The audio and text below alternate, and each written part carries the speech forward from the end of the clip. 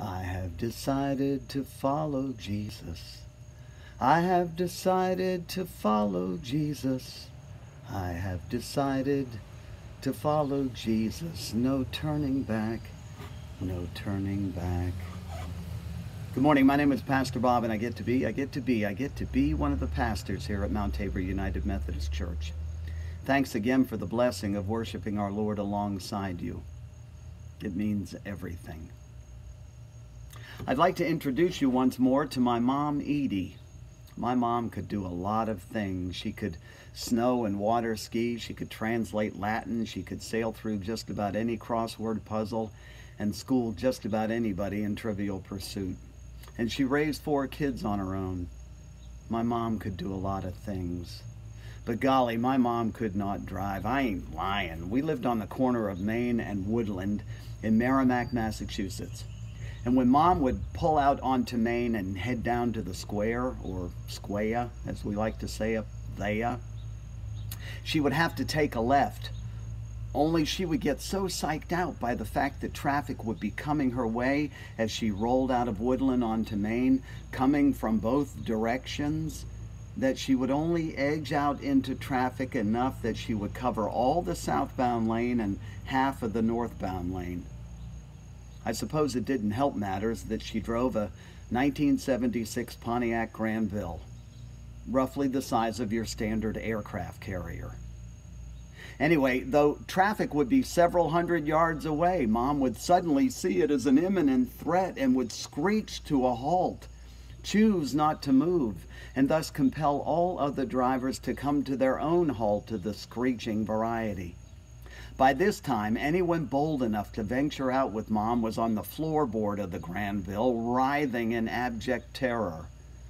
Mom ventured out just enough to get herself and anyone with her darn near killed. God bless her. But when Mom had a choice to make, she chose to make no choice.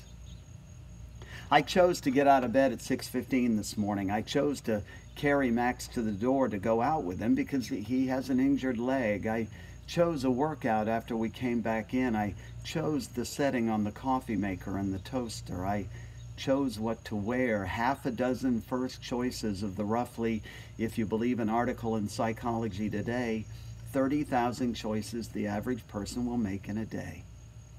Some will be fleeting and of little consequence. Some will change the course of history, my own or someone else's. Some will impact the next 5 minutes, some the next 5 years. Some will have a scope beyond earthly scope. Choices.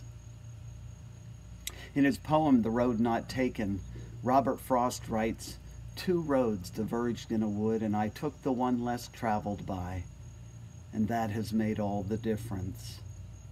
The protagonist in the piece makes a choice.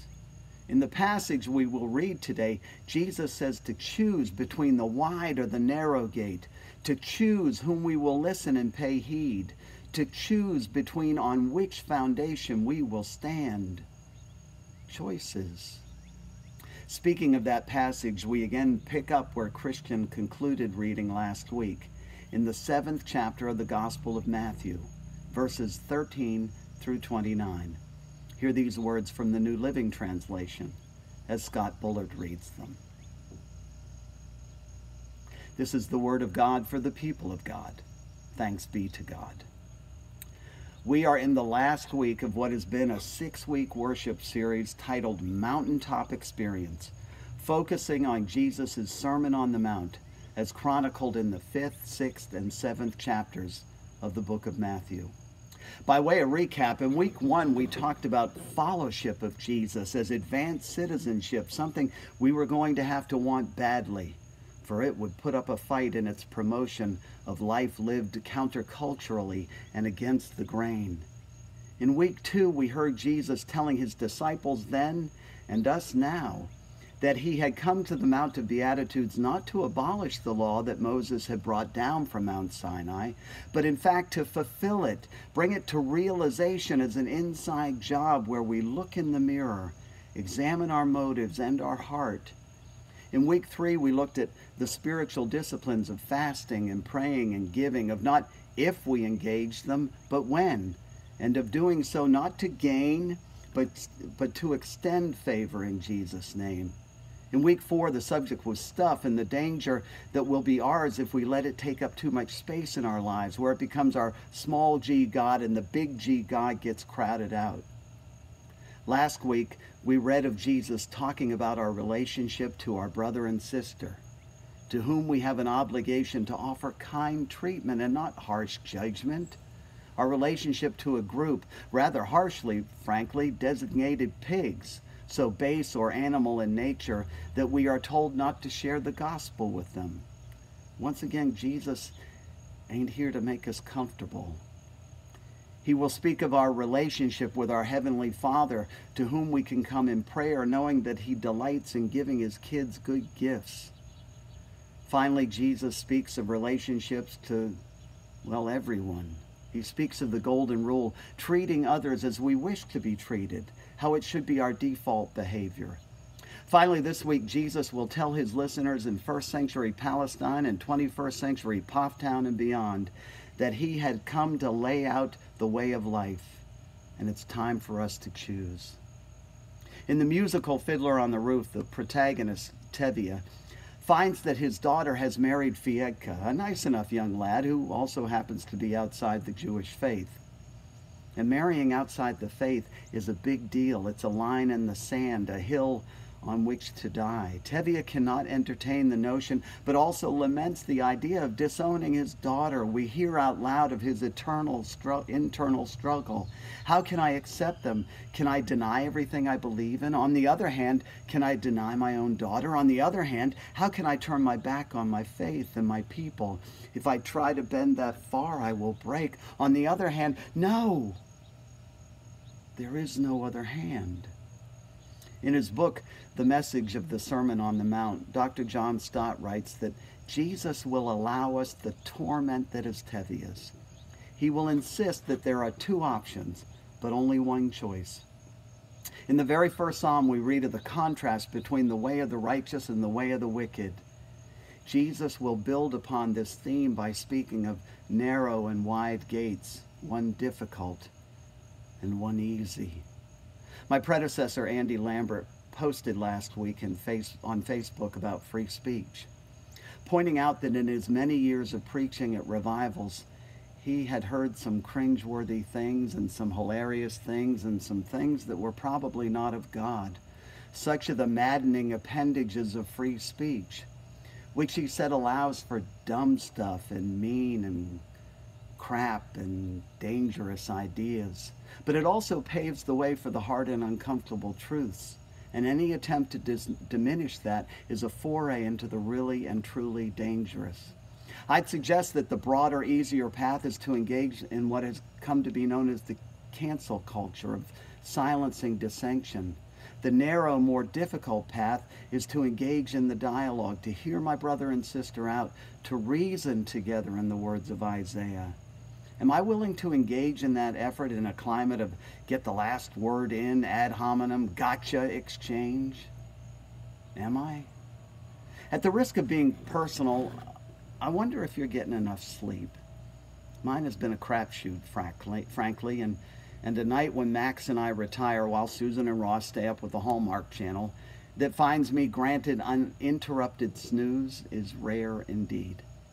And there is no one to blame but me. I brush my teeth, I kiss Susan goodnight, I turn down the sheets, I crawl beneath the covers, and I reach for the phone. I check Facebook, Instagram, Twitter, Snapchat, email, and after a day of bombardment of information, when my brain needs to shut down and rest, I choose to continue the sensory assault.